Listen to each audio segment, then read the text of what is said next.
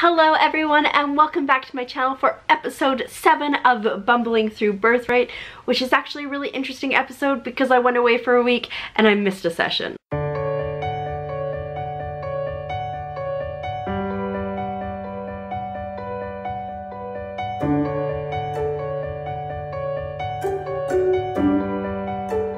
If this is your first time here or you're not caught up, make sure to check out the link down below and right here so you can do so.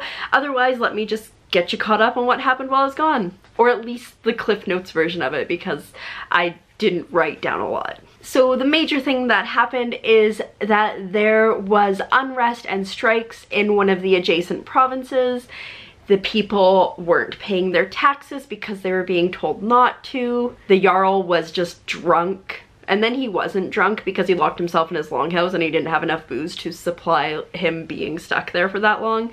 And the Black Swan, who were like a mercenary group, were basically being paid to run the city. And I mean, by extension, run the province. So the Hollingholmen, they went up there and they dealt with everything. Brindis decided to make the Black Swan knights of the country because that's all they really wanted. They wanted some recognition, they wanted to be knights, they wanted to walk around in their shiny fancy metal, and so they got that and so they were fine. And then they also found out that it was the White Witch that lives nearby that was funding the Black Swan, and she has been causing us problems like left, right, and center, so that's something to deal with later. Instead of installing a new Jarl, they decided to make the guilds in charge. So basically there's going to be a government composed of guilds and they'll elect who they want to be their leader. But that's later. Right now they've got provisional government in place and the adventurers came back to Hollingholmen. So for this session there were 4 players. You got Roz, Ranolfer, Brindis, and Val. And while the other players did a domain turn on the last time, I'm not really sure what they did.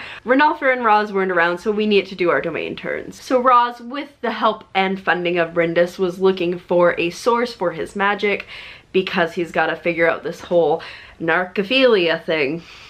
Remember, don't look that up. And so what better than to have like an actual research place? Doesn't go so well. Roz doesn't find a place, so waste of money, but that's the way the dice roll. But I'm sure he'll figure something out later. Ranolfer decides to split his domain turns up into 4 weeks. Also, he missed a week of downtime, so technically he has 5 weeks. So the first week he goes and does religious service, and he does religious service so good that he like gets a favor from the priest. Then he goes gambling because Ranolfer has a gambling problem. And he wins a fair amount of money, like a lot of money. And he wants to build a church and he needs 2,000 gold pieces, so he's getting close. So then he goes and he does more religious service. And that goes amazing too. And he goes and he gambles, and that goes great. And he is within 300 gold pieces of being able to fund his church. But then he's got that one last week of downtime. Now, Brindis is gonna pay us, so we're gonna make money for being part of her adventuring squad. So Ranolfer doesn't need to gamble to get this money. He's gonna get this money from the queen. But Ranolfer has a gambling problem.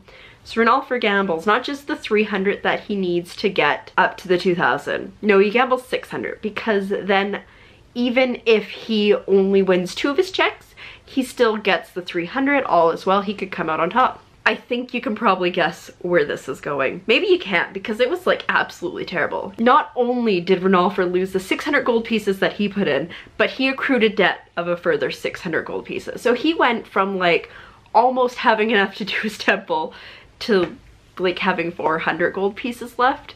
So the queen then paid him, so that brought it up a bit, but he still couldn't afford to do his temple. So this was actually from a previous domain turn of his because he had missed out on 2 domain turns. So he still has 1 full domain turn, so either 4 weeks or a month to do something, and his plan was to build his church in this time.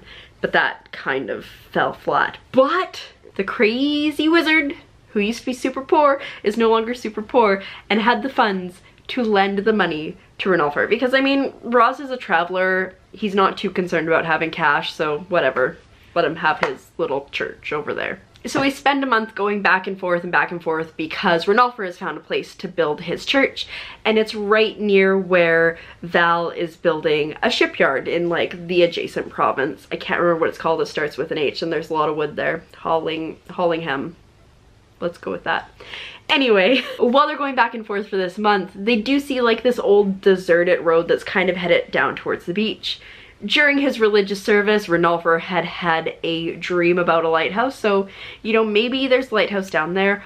Also, Roz is feeling like there's magic. So we all make our way down this road. We get to a beach, and lo and behold, there is a lighthouse there. Roz wants to check it out because that's pretty cool, and as we get closer, the one and only Rolf, who is the leader of the Sons of Eric, which is a terrorist organization, shows up. And he's all like, hey Ranolfer, you coming to my side? You brought me the queen. And he's like, that's not the queen, also no. So we end up getting into a fight because the two of these people cannot see eye to eye. Ranolfer and Rolf both have different sides of their religion, and they're not gonna become friends. So the fight starts. There are 8 little mini bad guys and then Rolf. Rolf seems to be the biggest issue though. And so like we start playing, but also Eric is putting his hand in this. So every once in a while the waters and the waves come up and tries to grab someone and bring them out to the ocean, or at least trip them up and drag them out a bit. Fun times. Also, every time Roz makes some magic, he has to do a check to see 50-50 which way it goes.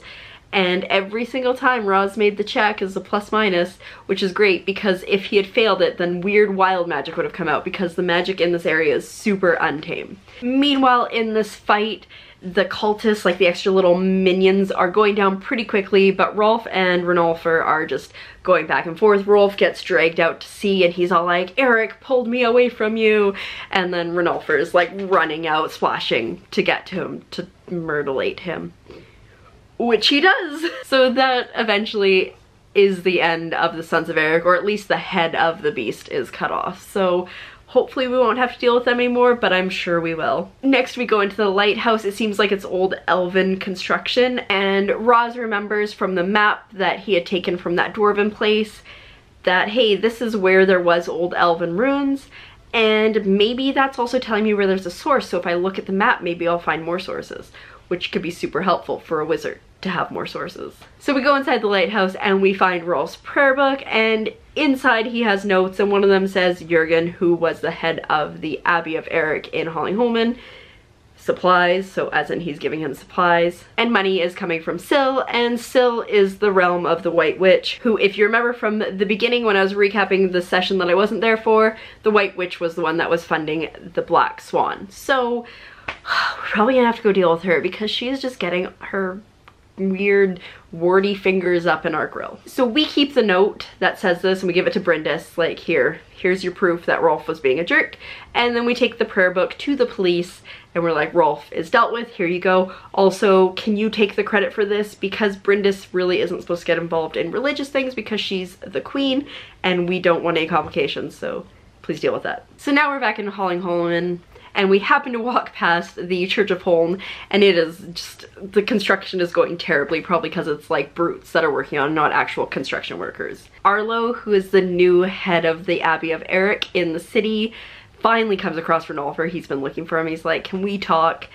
And he knows that we killed Jürgen, and he's just asking Ranolfer like if it was hard for him to do that, because Arlo suspected Jürgen of being up to no good, but he didn't really know what to do about it, and he doesn't think he could have killed him. And so now he's going to more actively work to try to make sure that these rebel factions and stuff don't rise up, so that nobody's ever put in this situation again. He's also kind of feeling a little bit of a sense of guilt, so, you know, that's probably a good thing to have someone like that in charge of the church, so hopefully there won't be any more issues. Then, you know, we've been gone for a while, so we make our way back up to the castle, and you guessed it, it's time for petitioners. So the first petitioners that come up are a local man and a Canassi, which is kind of cool because I'm a Canassi. I love Canassi. So basically the Canassi is trying to buy property from this guy, and this guy's like, no, you're a foreigner, get out of my country. I don't have to sell you property.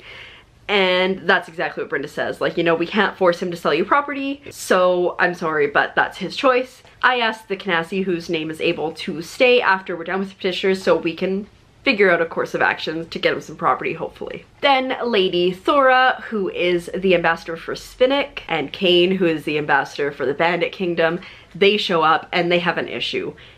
They tried to set up a trade agreement with horses and it kind of went super south, and so they want Brindis's input, and whatever Brindis says as a neutral party, they will take. So the setup was supposed to be this. Svinnick wanted 100 horses. The normal price for 100 horses is 750 GP. The Bandit Kingdom had the horses to supply and they said, you know, we'll give you a deal, 700 GP, 400 horses. And they're like, that's great, we love a deal.